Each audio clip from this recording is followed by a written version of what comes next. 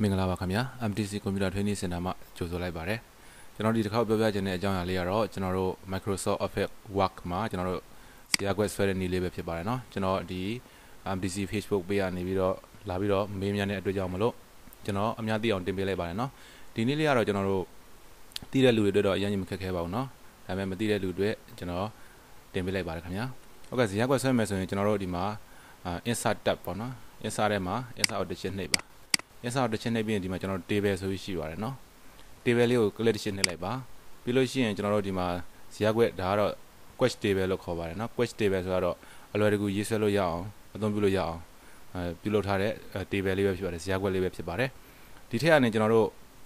ဇာတ်ခွက်ကိုယူလိုက်မယ်ဆိုလို့ရှိရင်လည်းရပါတယ်เนาะကို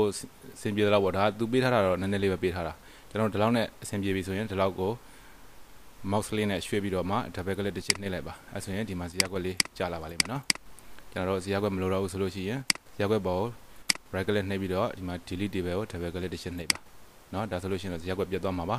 ပြန်ပြောပါမယ်เนาะ insert ရကနေ table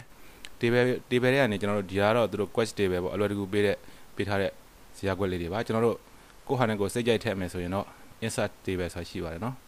insert table ကို double click တစ်ချက်နှိပ်ပါပြီးလို့ရှိရင်ကျွန်တော်တို့ဒီမှာဒီကကျွန်တော်သိထားမှာ column နဲ့ row ပေါ့နော် column ဆိုတာအလျားကိုပြောတာပါ row ဆိုတာကတော့အနံကိုပြောတာပါနော်အနံဆိုတာ downlight ပေါ့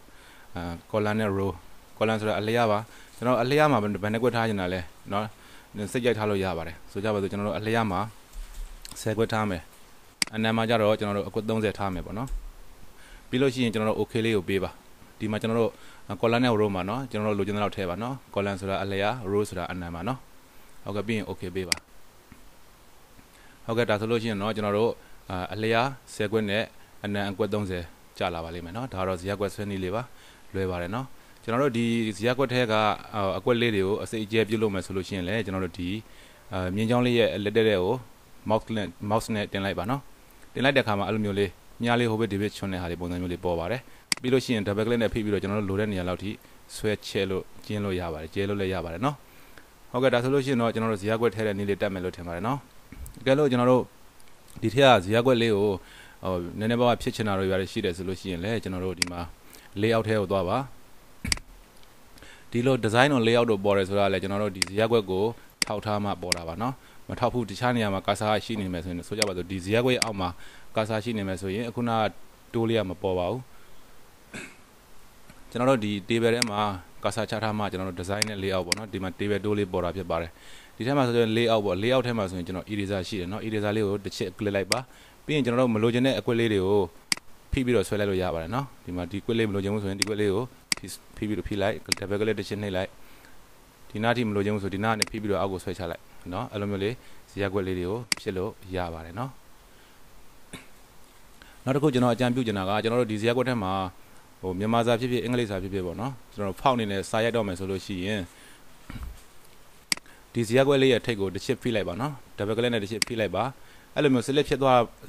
တဲ့အခါမှာပေါ့เนาะဒါကတော့ဇာတ်ခွက်တစ်ခုလုံးကိုကျွန်တော်တို့ select ပေးတဲ့နည်းလေးပါเนาะဒီထိပ်ကအပေါင်းလေးကိုတစ်ချက် click လိုက်ပြီးရင်ကျွန်တော်တို့ home ထဲမှာတစ်ခါတည်းဖောက်ကိုရွေးထားပေါ့ကျွန်တော်တို့ဇော်ဂျီ1နဲ့ရိုက်ချင်တယ်ဆိုလို့ရှိရင်လည်းဇော်ဂျီ1ကိုရွေးထားဇော်ဂျီ1ဆိုရင်လည်းဇော်ဂျီ1ရွေးထားအဲ့ဒါမှကျွန်တော်တို့ဇော်ဂျီ1နဲ့ရိုက်မယ်ဆိုရင်ဇော်ဂျီ1ကိုရွေးထားပြီးတော့မှကျွန်တော်ကြိုက်တဲ့အကွက်ကိုထောက်နော်ဇော်ဂျီ1မှာပဲမပြောင်းပါဘူးเนาะတကယ်လို့ကျွန်တော်တို့အဲ့လိုမျိုးဖောက်ကိုအစားကလေးရွေးမထားဘူးဆိုရင်ကျွန်တော်ဒီကွက်ထောက်လိုက်တဲ့အခါမှာဖောက်ကတစ်မျိုးတခြားကွက်ကိုထောက်လိုက်တဲ့အခါမှာဖောက်ကတစ်မျိုးအဲ့လိုမျိုးဖြစ်တတ်ပါတယ်เนาะဆိုတော့ကျွန်တော်တို့ဇာတ်ခွက်ဆွဲပြီးလို့ရှိရင်ဇာတ်ခွက်ကို select ပေးပြီးတော့မှကိုကြိုက်တဲ့ဖောက်လေးကိုတခါတည်းရွေးထားတာကောင်းပါတယ်เนาะဟုတ်ကဲ့အဆင်ပြေကြပါစေခင်ဗျာ